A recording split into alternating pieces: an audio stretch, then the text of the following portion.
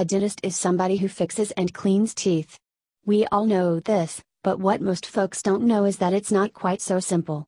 There are different areas of dental practice, and it's really important for you to know what they are when selecting the right one for you and your family.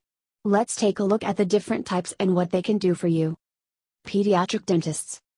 A pediatric dentist is one who works on the teeth of kids and adolescents. Lots of care is needed when teeth are growing up, falling out, coming in again and getting straightened. These dentists specialize in all of this.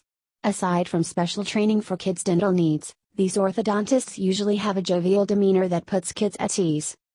Endodontics. Dentists who specialize in this area are the ones who have to do the painful work that gives the whole profession a bad name.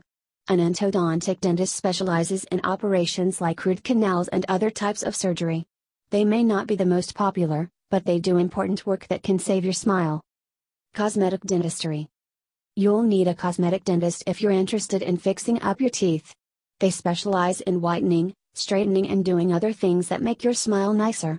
While many of these things can be handled by ordinary dentists, a cosmetic specialist may have special skills and technology used for these treatments.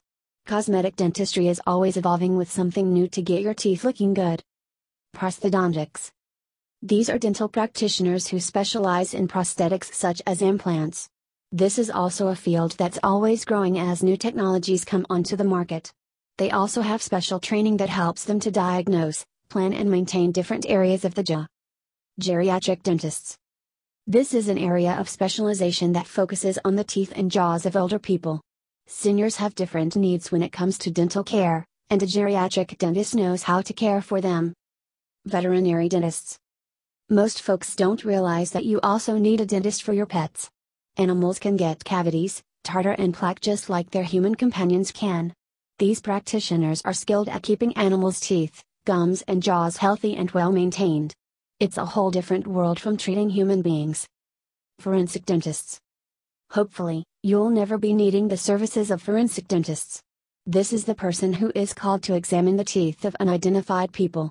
They're skilled at examining the structure and comparing to dental records. They are often called upon to testify in court cases where the identity of someone is unknown.